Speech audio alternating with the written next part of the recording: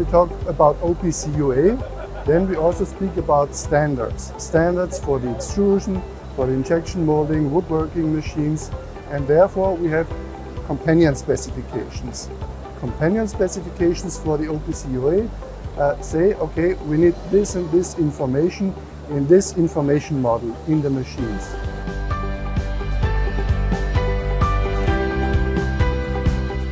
At K-Show we have various applications with OPC UA running. At first we have the integration via Euromap 82 of a temperature controller and hot runner controller. We have an MES system integrated in our machine.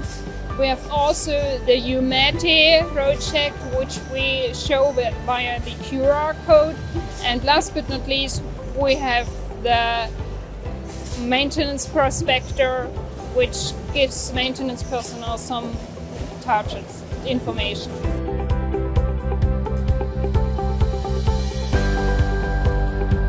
OPC is at the K one of the topics where we really work on and where we really believe it's one of the issues we have to address to the market.